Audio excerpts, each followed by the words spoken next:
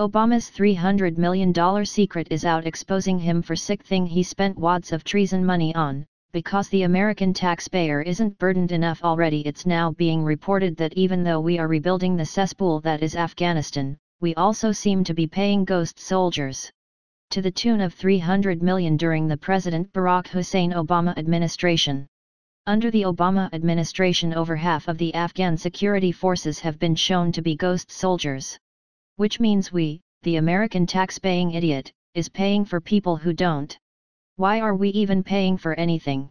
These people harbored the Taliban, and we should have turned their whole cesspool of a nation into a huge glass factory the very night of the 9/11 attacks.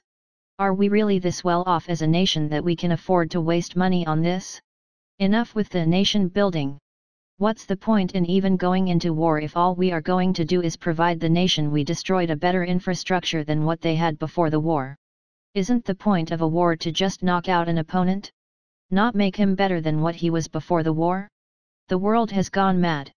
Fox News reports, U.S. taxpayers spent $150 million building fancy, hotel-like villas staffed with private security for government employees working in Afghanistan rather than having them live on U.S. military bases at a fraction of the cost, according to the top government watchdog charged with monitoring wartime waste.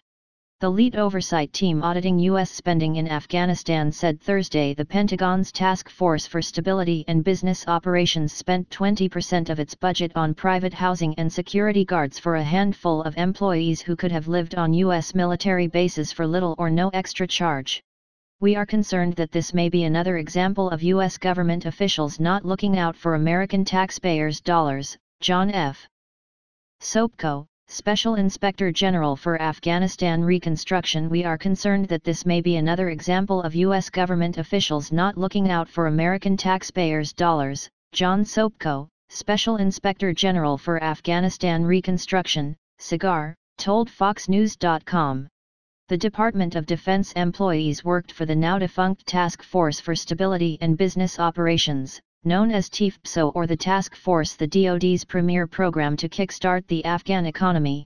The $150 million spent on the villas and private security supported only a handful and no more than 5 to 10 TFPSO staff members the majority of the time, according to Sopko. In a November 25 letter to Defense Secretary Ashton Carter, Sopko requested information on the task force's decision to spend nearly a fifth of its budget on the villas and security. From 2010 through 2014, Congress appropriated approximately $822 million to TFPSO for Afghanistan, of which the task force spent approximately $766 million. SIGAR's preliminary review indicates that TFPSO leadership rented specially furnished, privately owned villas and hired contractors to provide 24-hour building security, food services, and bodyguards for TFPSO staff and visitors traveling in the country, Sopko wrote. If TFPSO employees had instead lived at DoD facilities in Afghanistan, where housing, security, and food service are routinely provided at little or no extra charge to DoD organizations, it appears the taxpayers would have saved tens of millions of dollars. Sopko's latest inquiry comes as part of a broader investigation into allegations of financial misuse and criminal activity within the task force, which ended in March 2015. In a report published last month, SIGAR found the DoD spent $43 million to build a gas station in Afghanistan that should have cost roughly $500,000. According to SIGAR, each room at the villas was equipped with luxuries, including a flat-screen TV, a DVD player and mini refrigerator. An investor villa with upgraded furniture and Western-style hotel accommodations was also provided to TFPSO personnel, SIGAR noted. While SIGAR said it could not determine what it would have cost for TFPSO employees to live at the U.S. Embassy, it estimated that for 2014 a staff of 10 would have paid roughly $1.8 million to live there. Sopko said the decision to build the costly villas appears to have been made by Paul Brinkley, former Deputy Under-Secretary of Defense and the task force's first director. Sopko said Brinkley has not cooperated with his office's request for information.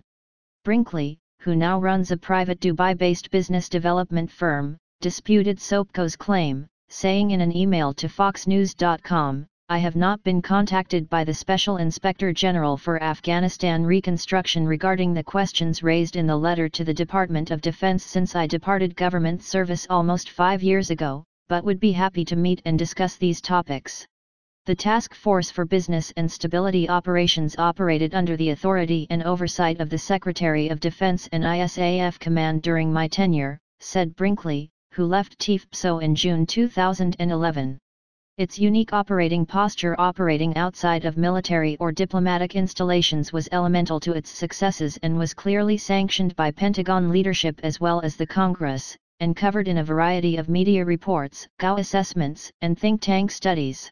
When I ran the task force, we had one mission: help bring normalcy to Afghanistan by encouraging sustained economic growth and employment for the Afghan people and the creation of an Afghan middle class, he said.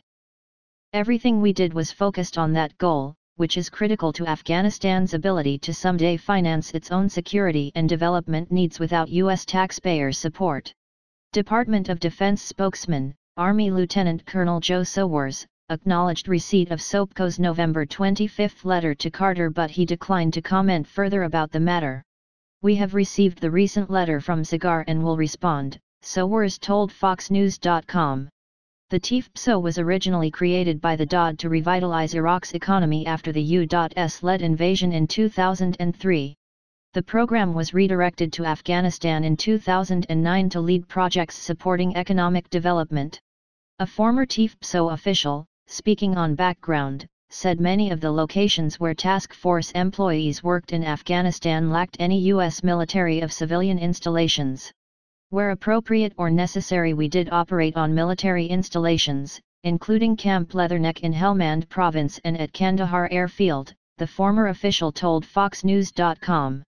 Our operational construct was approved by the entire chain of command, from the Secretary of Defense to the combatant commander. In an interview last month, SOPCO told FoxNews.com his office has received numerous allegations of criminal activity by the task force from former employees as well as current and former uniformed officers who worked over there, other agencies and contractors. He declined to elaborate on the specifics of the accusations. A former TFPSO employee, who spoke to FoxNews.com on condition of anonymity, described the villas as hangouts for senior DoD officials who traveled to Afghanistan, simply to accumulate flying miles.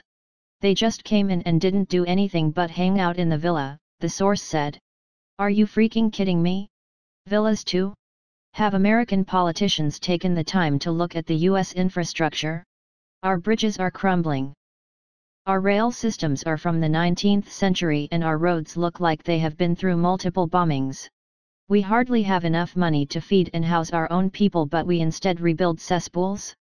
I have lived abroad multiple times in my life. Most Latin American nations have a saying, at least the ones I am familiar with, Los gringos estúpidos, or the stupid gringos. I never really understood why people would laugh at such a great and generous nation like our USA. Now I get it completely.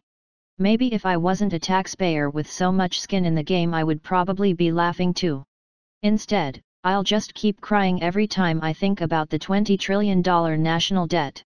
If you're sick and tired of politicians giving away our money to nations that hate us, please share. Please do not forget like on videos, and subscribe, and comment because your voice matters, and visit our page on Facebook, and like them, and follow up. And thanks for watching.